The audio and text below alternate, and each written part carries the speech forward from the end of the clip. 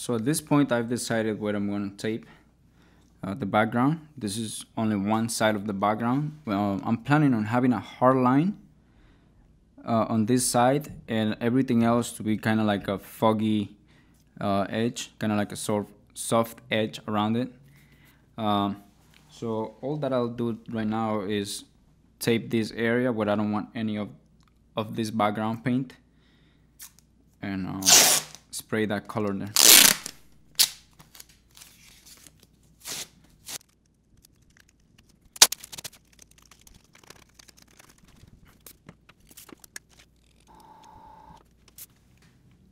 Okay, so the color I'm planning on using in the background is made of metallic paint. This is wicked silver with violet and blue and a bit of yellow. So it's kind of like on the gray side, but also it's kind of like a purple gray color. And only because I like that color on this painting.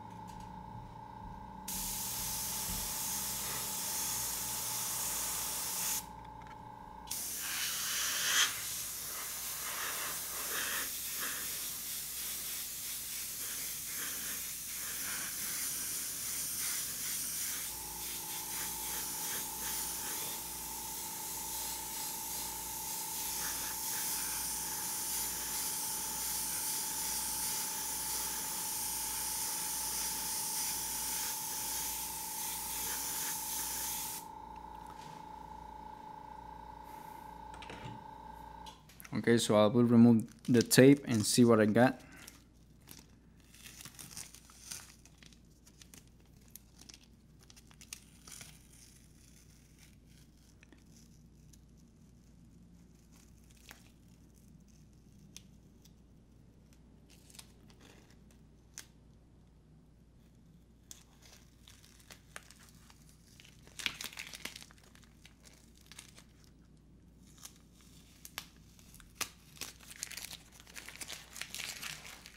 Okay, so that's how this side is going to be, and then the rest of the plate is going to be just a soft edge.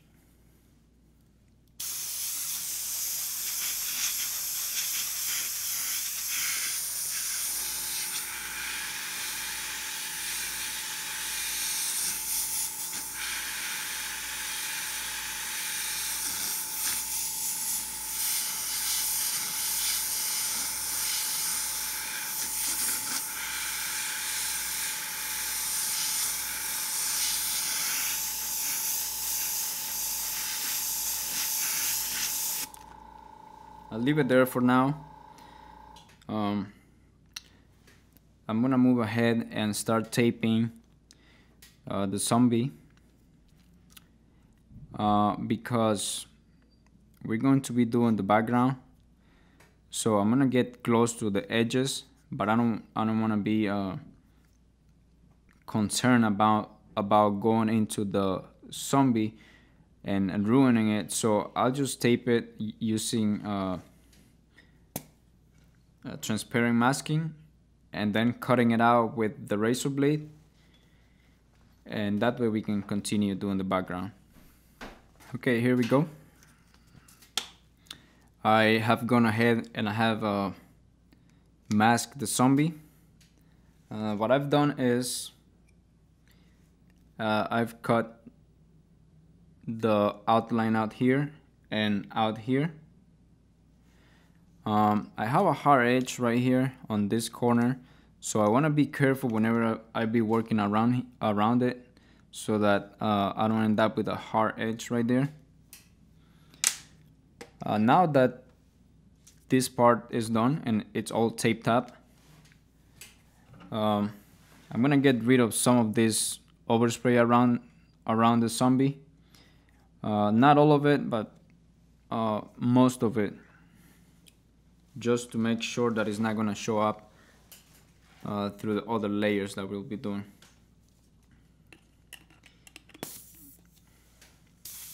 And that's the good thing about using your own white underneath, because now I can just go and cover that using exactly the same color that I have underneath.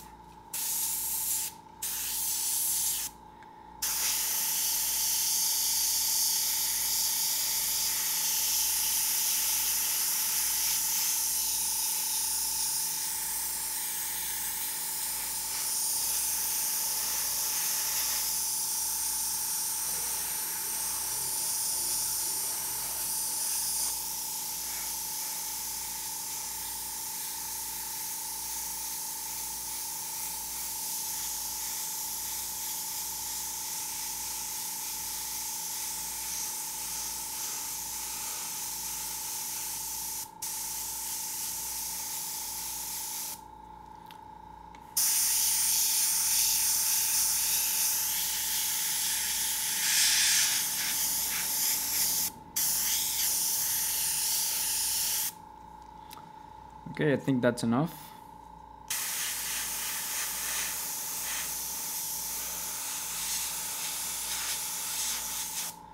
I think that's good enough. There's still some of it showing through, but I'll be okay. I'm gonna let that dry, and I'm gonna start by doing some more zombies. The whole idea is to work from the foreground towards the background. So in other words, I'm doing whatever appears to be in the front, I'll start painting that, and whatever is in the background, that will be the last thing I'll do. Okay, another thing about the background is that the background will be monochromatic, meaning that it will only have one color. And that color will be the dark color that we used starting the painting. It's kind of like a greenish black.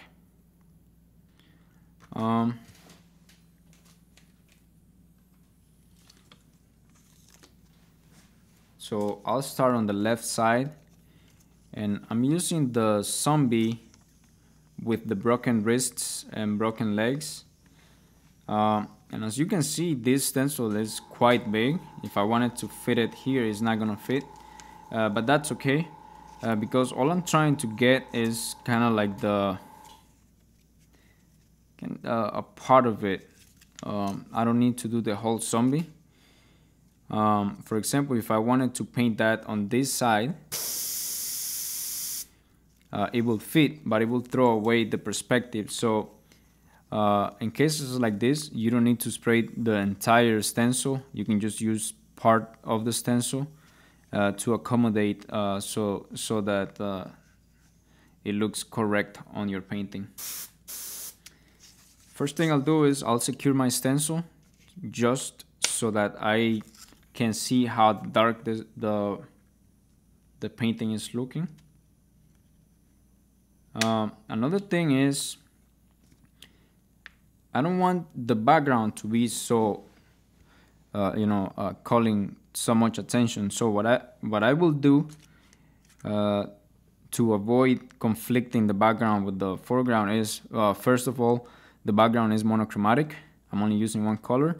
The second thing is the contrast on the background will be less. Everything is not gonna have really bright highlights and really dark blacks. So instead it will have a lot of darks, but afterwards I'm gonna put kind of like a small mist, a bit of paint on top, so it will push everything back.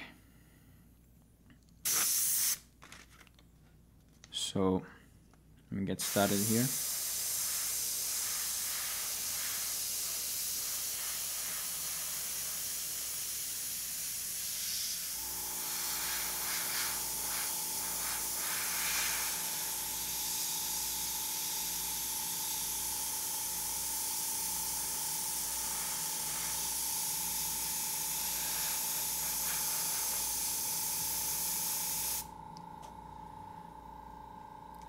Okay, that's looking good. I see that I'm getting overspray on the left side. If you're having overspray and you want to avoid it, you can go under the stencil like this and put a piece of paper there, and now you can just spray comfortably.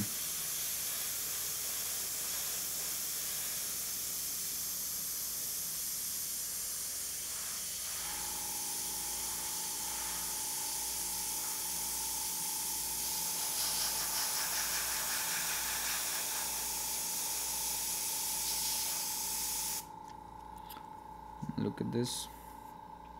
Yeah, it's looking horrible. That's what we want here.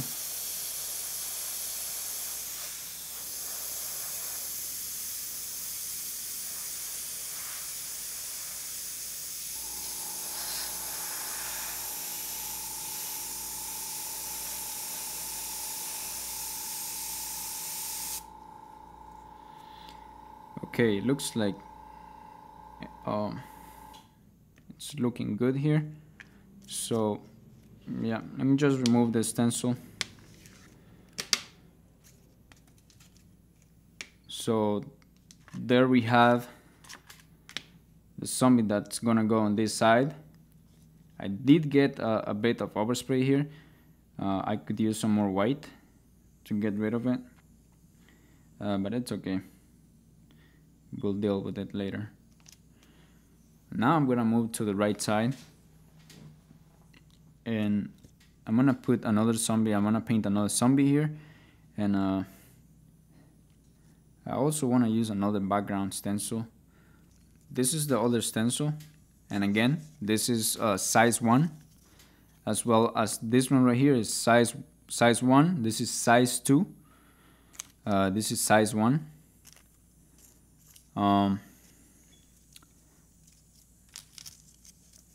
I'm looking to see how this can go. I'm thinking something like this. If I turn it around, it kind of doesn't look proper. So maybe, I think I like it more this way.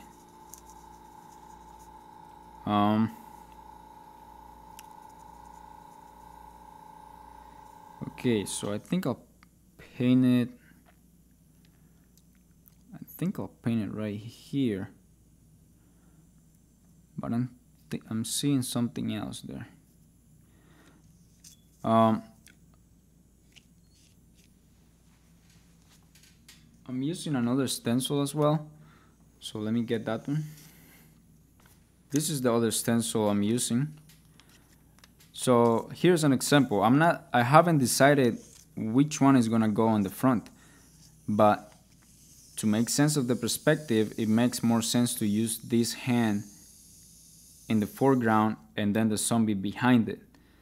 And like I said, you want to work from the front towards the back. So if I'm thinking on doing this in the front, then I should do this one first. And for that, I'm thinking I'll put these hands right here. It looks like zombies coming out of their graves. So I'll start with this one.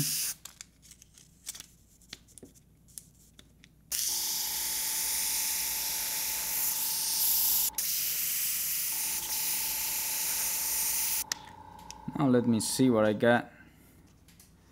So it might be hard for you to see, but that's what I got right now. I see that I need some work here on this hand, that grave right there, this hand, and that's the reason why you want to hold it in place so you can be moving it back and forth.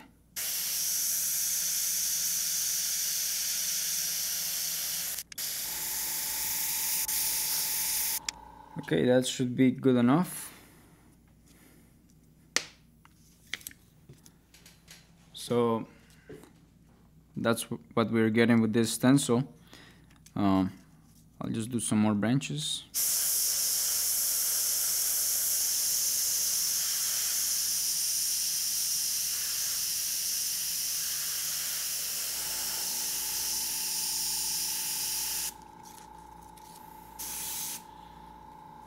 That's good enough. So now I'll do the other zombie, kind of creeping from behind that one.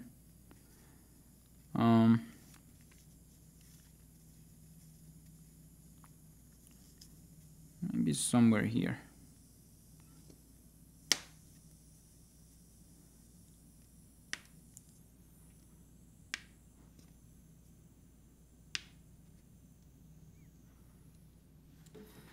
So since I already have something in front of it, I gotta be careful how I spray this zombie, or else I can move it a little bit, whatever I think it will fit.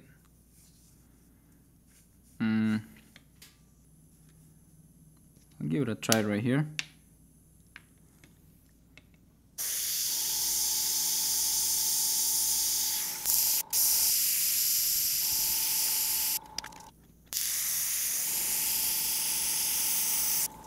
I'm just checking to see what I'm getting.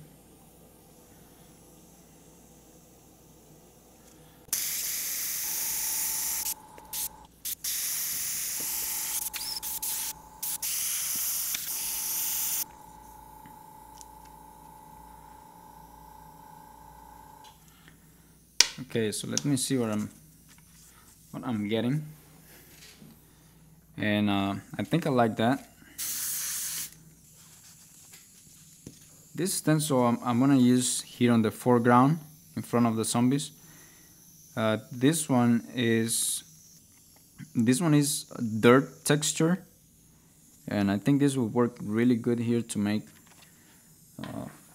some dirt texture so that it looks like the dirt has been digged around. The zombies have been digging it. So let's see what we get. I think I'll hold this down because it's flapping too much.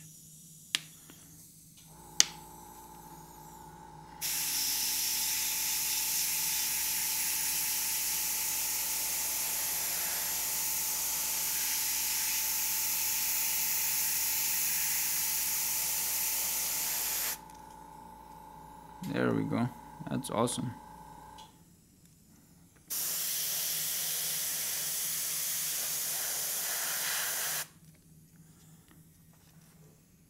Yeah, these stencils, you can really make some crazy stuff with it. I don't know if you can see that dirt texture, since it's focusing through the side. I don't know how sharp that's gonna look, but no worries, at the end you're gonna be able to see all this detail.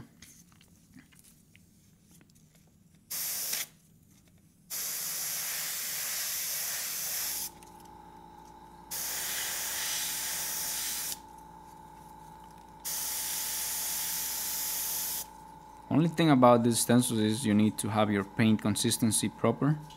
It cannot be really chunky paint. That it's not gonna work as good.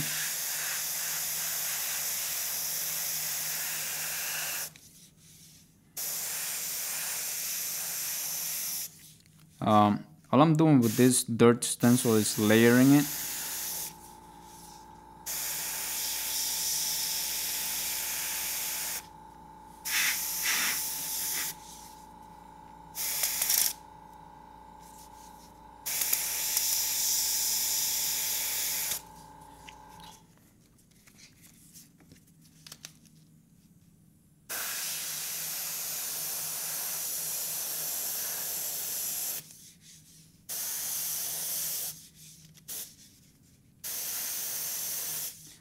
I am mostly using the bigger texture on this stencil.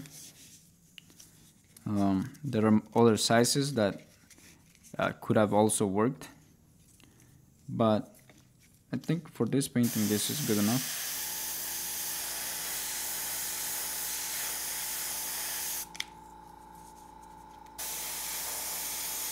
I'm just basically just putting in some texture, covering the white. That's all you want to do.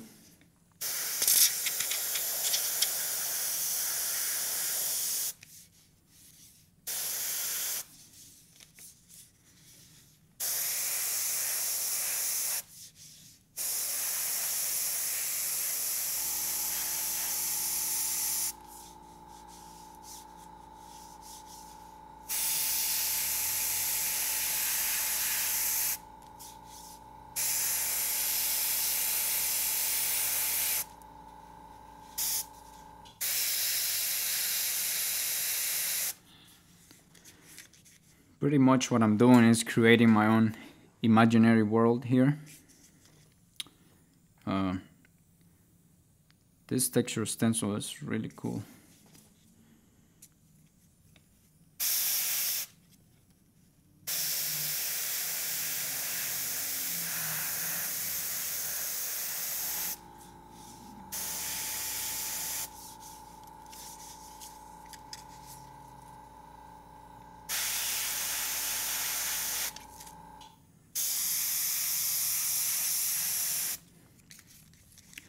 Okay, I'm gonna leave this like that. And I think I'll put some brown as well so it looks like dirt. But I'll come back to that later. I think I'll move to the background now. And this will be the last stencil I'll use for this painting. And this is a size 2 graveyard. I'm gonna put it kind of in an angle, so it's a bit more interesting than if I just put it perfectly flat.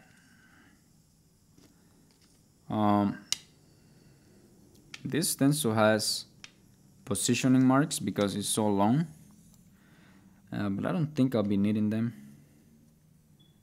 So I just need to get rid of some of this overspray here. I don't want to be dealing with that. And again, I'm using white for that.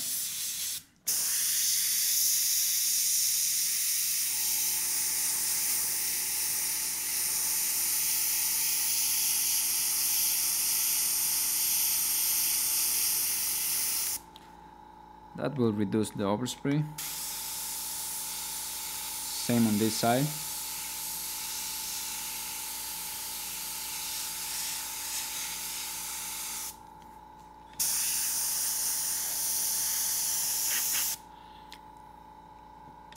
Let this dry and then we'll spray that. Okay, that paint is dry, so I'm gonna move ahead and do this background. And again, we are using our same old black that we've been using throughout this whole painting. I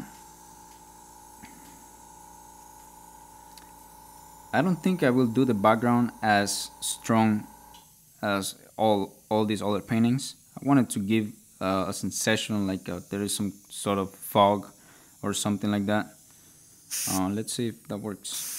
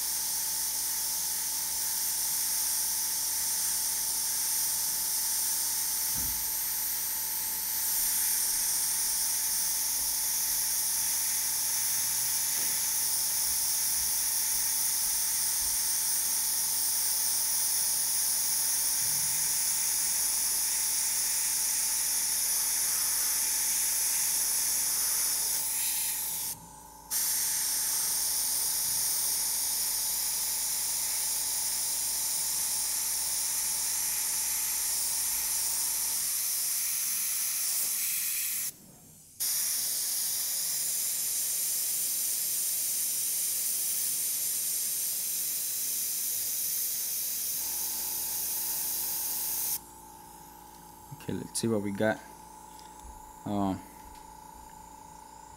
See that? I don't know if you'll be able to see that. It looks kind of ghosty, being light like that. So on this area right here, I'll just add a bit more.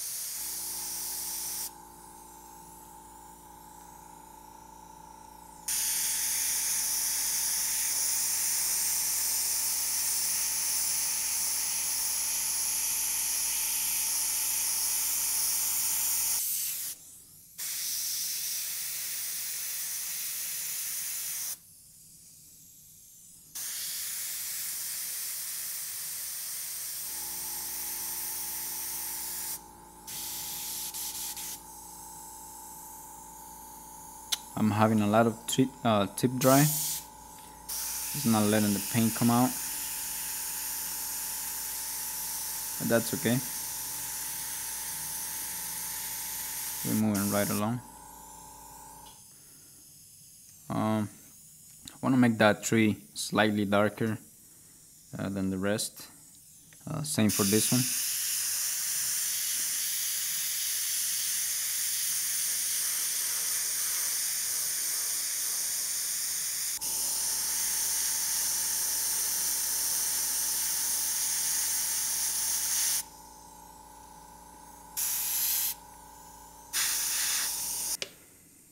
Let's see what we're getting.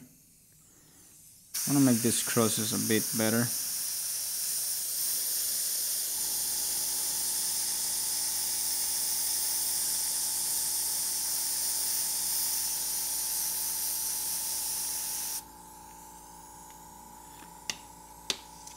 So that's what we got. I think I'm gonna put some of this on this side also, so that this side doesn't look so flat.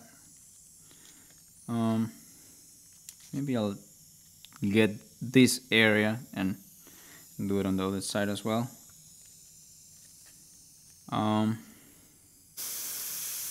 That looks good.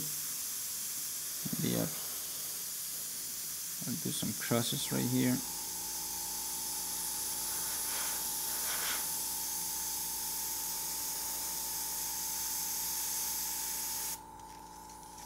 It gives the sense as if he's coming from back there. All the more creepy. I'll just turn it this way and see if it changes. It's okay.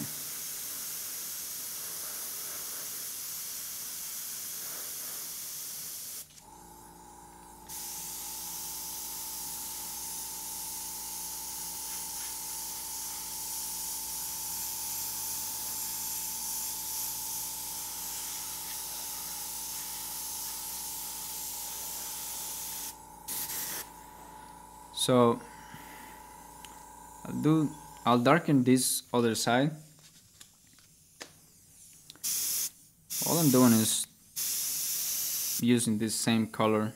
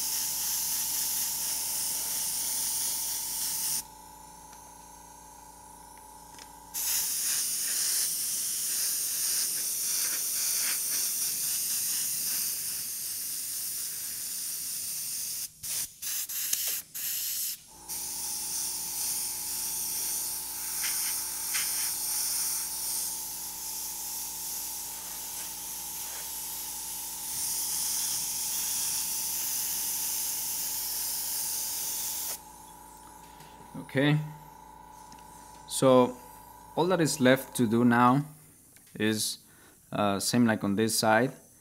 I'll go around some of this and kind of like give it a kind of like a vignette and darken all around the painting. Then after that, all that is left is clear coat it, and we have a finished painting. So now let me remove the masking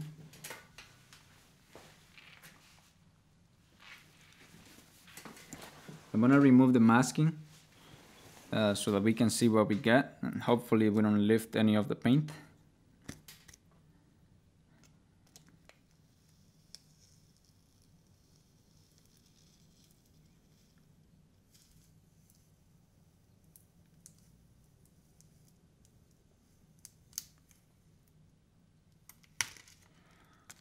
Okay.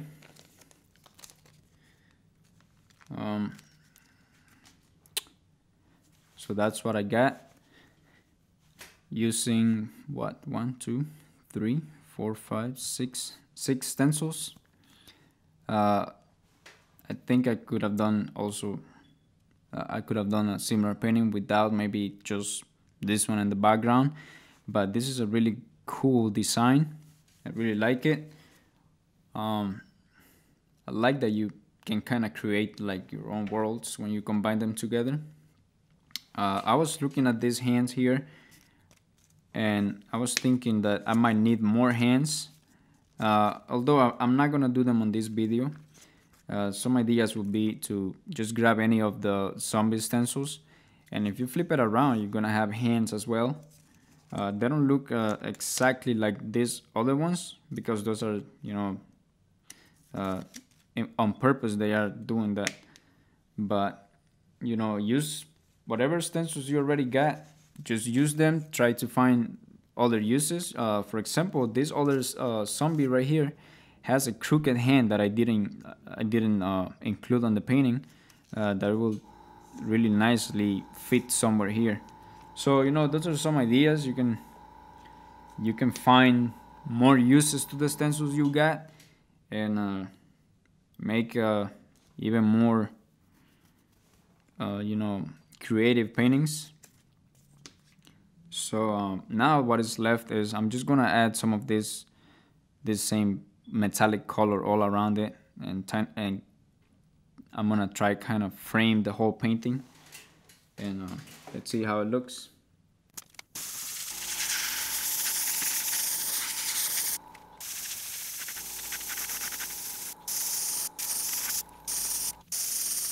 Since I have some brown, I'll just add it here for the dirt.